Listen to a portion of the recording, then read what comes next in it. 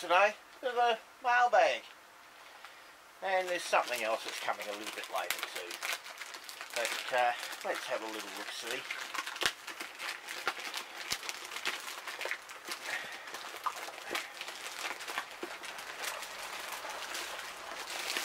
Well, I sure do hope that whatever's in this box isn't what it's labelled as.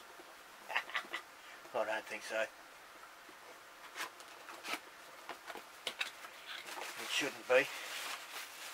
What it should be is what it is. Yes, the packaging is a little beaten up, but it is a Sylvania Unalux 150 watt high pressure sodium lamp. Now this one has a little bit of a difference to it. It's a self-igniting lamp, and it's designed to run on 175 watt mercury vapour gear. Now, that's the next question. Where the mercury vapour gear is. Well, this is the next part. An introduction to one of my lights. A Sylvania B2222. Now, you might be able to see in there that it does have a lamp installed. Now, that is a 175 watt mercury vapour. Not the easiest to come by in Australia. Used a lot in America though. Now,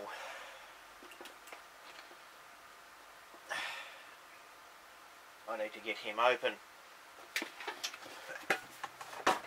You'll have to bear with me for 1 second while I get a pair of pliers.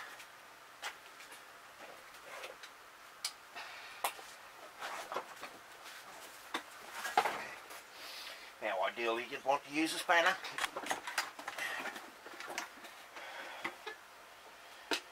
But that isn't that tightly done up.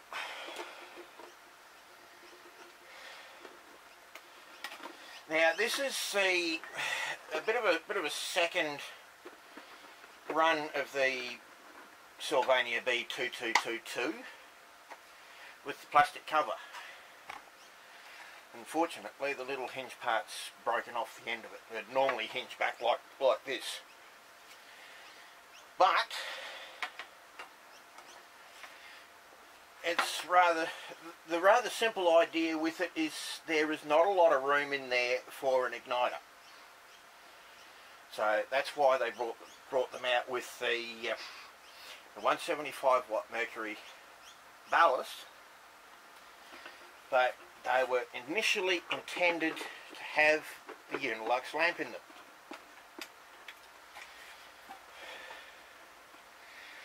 And this is just to restore this old beast to what it came out of the factory as.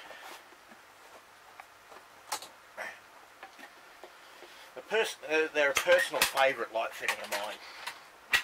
Ever since I saw one being installed as a kid in outside my parents' house. But there we go.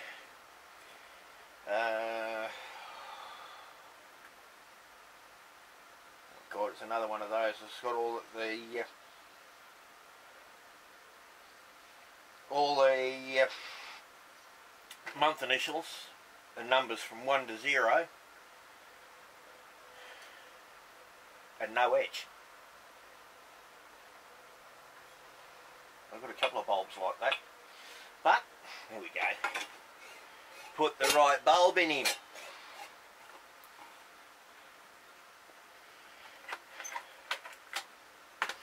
I'll just do a very quick one. Just a quick fire up, because I don't want to hang onto a hot lamp just to show you, yeah, it does go. It does work. Now this bulb is going to be archived in my collection because I don't have any other 175 watt mercury gear to run it on. But this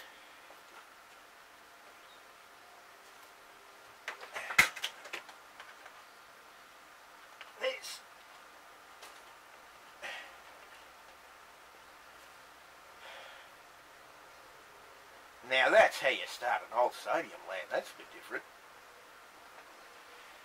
Now there's a little switch in there that should open as the lamp warms up. So the wire around the middle of it's actually to get the thing started up, like an exciter, like the starting electrode in a mercury lamp. But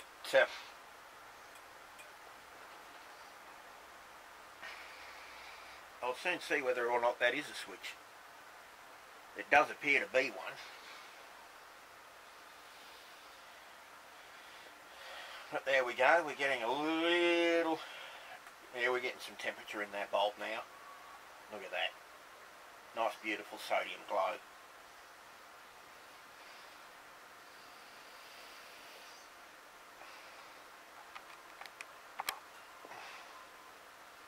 I don't know whether that worked or not. I'm trying with this new camera to see whether or not I can take photos while I'm videoing. Well, obviously that's just a connector.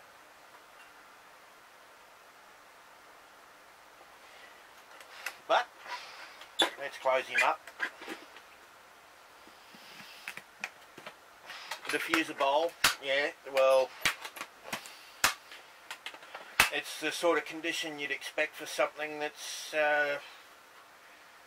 24 years old. A little bit of a mark in it, yeah, of course. Something's been thrown at it.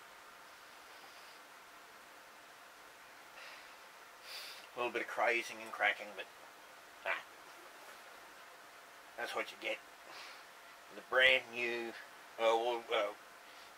bulb and a 24-year-old fitting. Gotta love these things. If they had never replaced them, they would have lasted for years.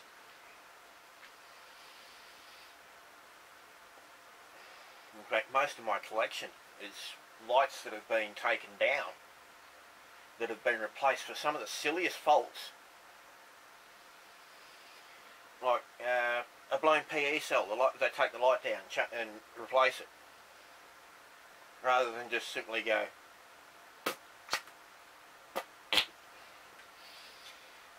remove the PE cell and put a new one in it and leave the light where it is.